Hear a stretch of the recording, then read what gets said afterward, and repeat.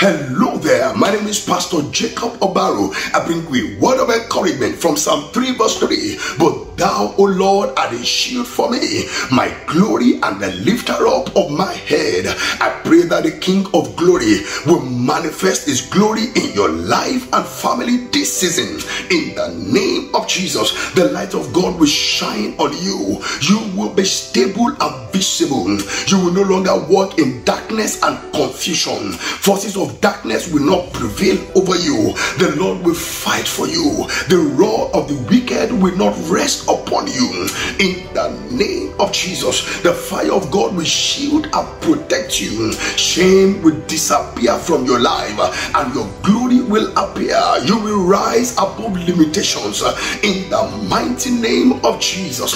Please connect with the God who can lift a nobody and make him somebody in the presence of everybody without the permission of anybody. Till I come your way again this time next week, keep on keeping on and remain blessed for life.